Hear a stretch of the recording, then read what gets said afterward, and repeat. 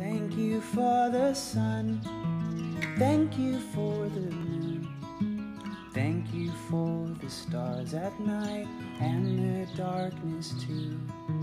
Bless you for your peace, bless you for your grace, bless you for your perfect love and your perfect ways.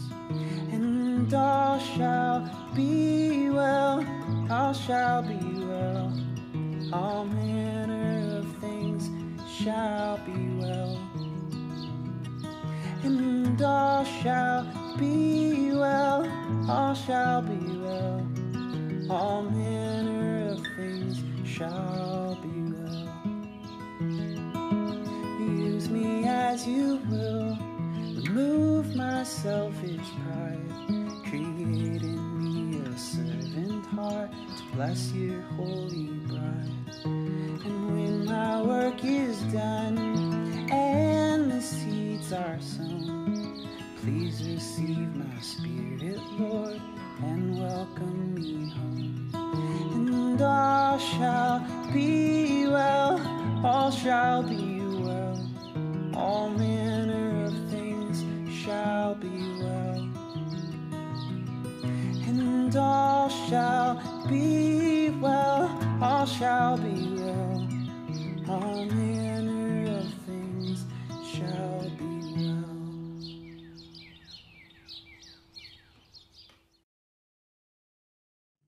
Hi there, I'm Deacon Steve Fraser, and I work with the Faith Formation Team of the Roman Catholic Diocese of Auckland. Today we continue our journey as we take a few minutes in prayer to celebrate the third Saturday of Advent. We start as we ordinarily do in the sign of our salvation.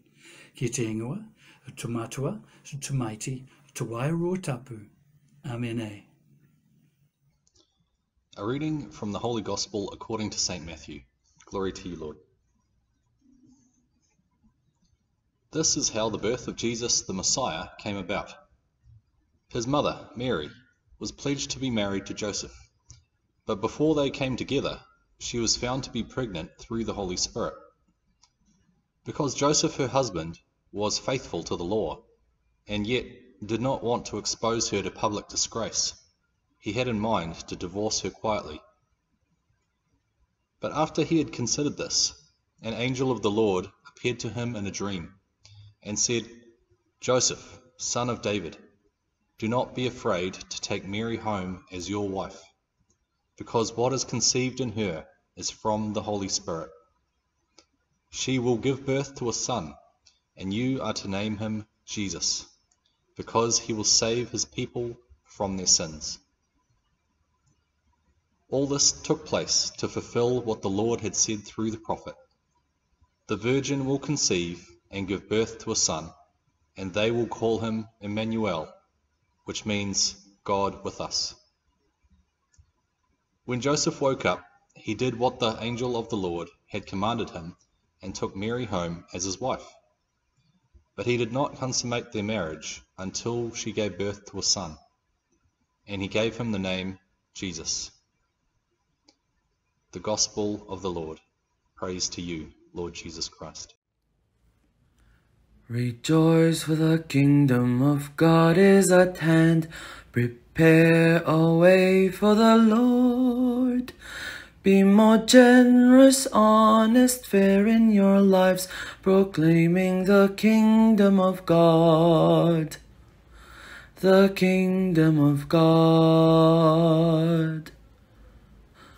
Rejoice, for the kingdom of God is at hand. Prepare a way for the Lord. Be more generous, honest, fair in your lives, proclaiming the kingdom of God. The kingdom of God.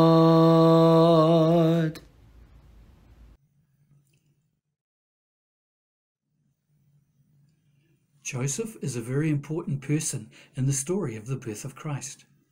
He presents a very human side to the God encounter. He struggles to understand what Mary tells him and is yet sensitive to those nudges in the communication of God through that inner voice of dreams and of conscience.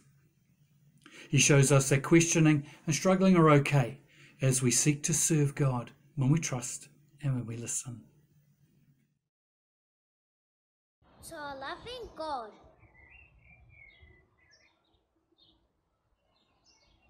we pray. O God, hear us. For the Church, who calls its members into the mystery of the Incarnation, we pray. O God, hear us. For the leaders who call us to justice, we pray. O God, hear us. For those dealing with chronic illness and pain who reveal God's compassion, we pray. O God, hear us. For expectant parents who reveal God's goodness, we pray. O God, hear us. For our own intentions, we pray. O God, hear us.